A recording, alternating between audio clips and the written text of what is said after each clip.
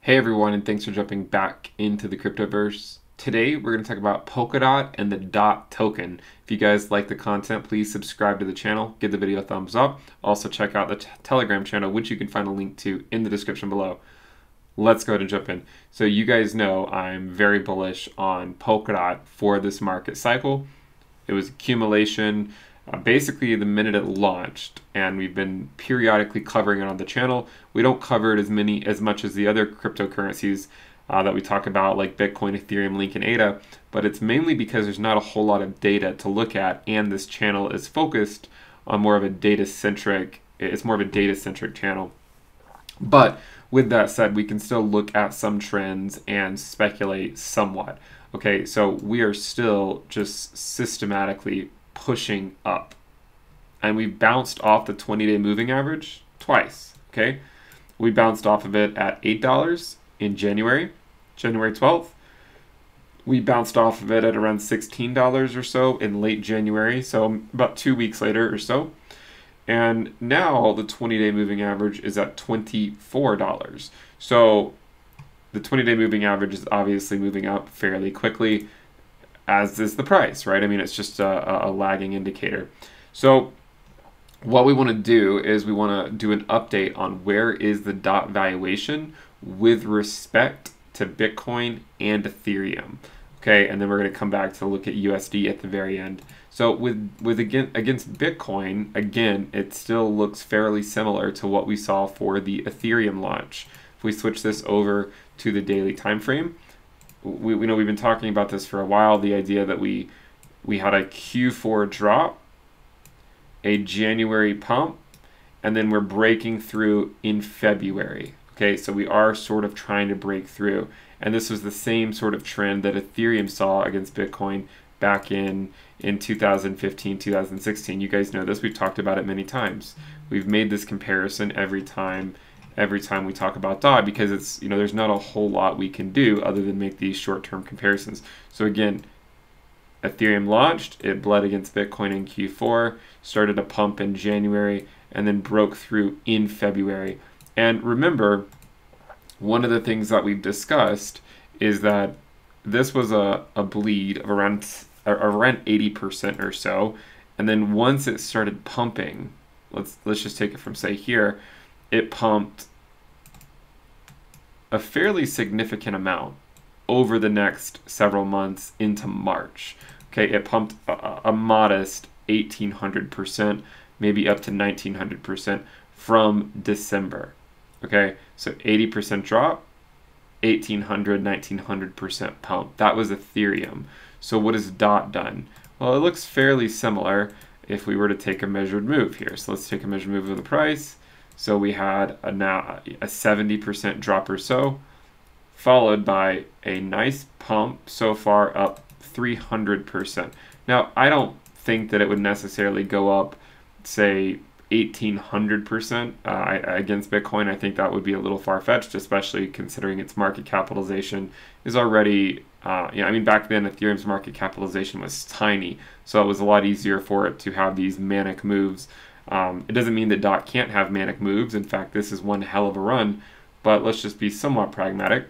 With that said, hopefully this is the very beginning of what will be a defining breakout for the DOT Bitcoin valuation. What would we like to see? You guys know the drill. We would like to see Bitcoin sort of just do its thing, not get too volatile one way or the other. Actually, DOT seems to be one of the few tokens that actually seems to do fairly well against USD when Bitcoin is pumping. So even with Bitcoin pumping, we've seen DOT trend higher. You know, take a moment to just consider the fact of how content we already are with a $30 DOT.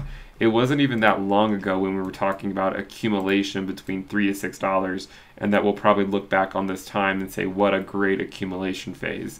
Here we are, we're at a $30 DOT. It's amazing how quickly people can become comfortable with orders of magnitude increase in the price. Now, if we were to continue increasing at this rate, which again, there's a decent chance we don't, but let's just suppose that we keep going up this curve. Let's remove the 20-day moving average and say, you know what? What if we just simply continue? any given day, people can be bearish depending on what the price is doing. But so far, this run is standing the test of time. It's still continuing higher. So if we continue on this, basically at this pace, which again, there's no guarantee that we would, you can see that we are on pace to reach a $100 dot by the end of March. Okay, and again, we're not saying that it will reach that. We're just saying that if this trend were to continue. So it shows you how quickly the entire asset class can change once you start getting on these pumps. Now, one of the interesting things about the Bitcoin valuation is that it also looks similar to the Ethereum valuation, which is key because remember, I use Ethereum as my altcoin index. Okay, I want to be able to see these altcoins pump like mad when the market conditions are catalyzed for that. Because if they can't ever outperform Bitcoin, can't ever outperform Ethereum, then you can't really justify holding them, in my opinion. It's not financial advice. But you can see that bled against Ethereum in Q4, which we talked about. We came on and did videos and said we think this will be short-lived.